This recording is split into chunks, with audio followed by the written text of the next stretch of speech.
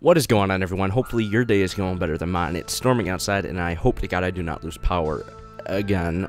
Anyways, today's iKing's Daily Report will be a special sort of video in the sense that you do not have to hear me prattling about for 5 minutes. Yeah, right, this will probably take 5 minutes in itself. But anyways, today I will be kicking off the iKing's Daily Report series of model showcases, or rather, model first looks in some cases.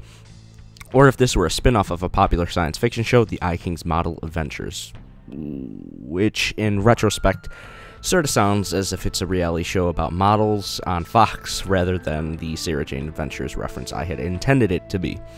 But basically, these versions of the iKing's Daily Report will pop up every now and again to showcase about 3 to 5 different models in the video.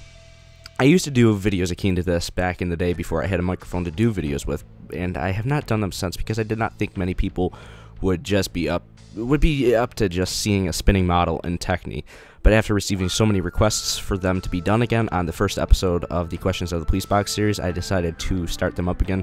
So let's get my prattling over with and get on to showcasing some of these models. Today's iKing's Daily Report model showcase will cover the following models: Pterodactyl, Tyrannosaurus Rex, and Triceratops.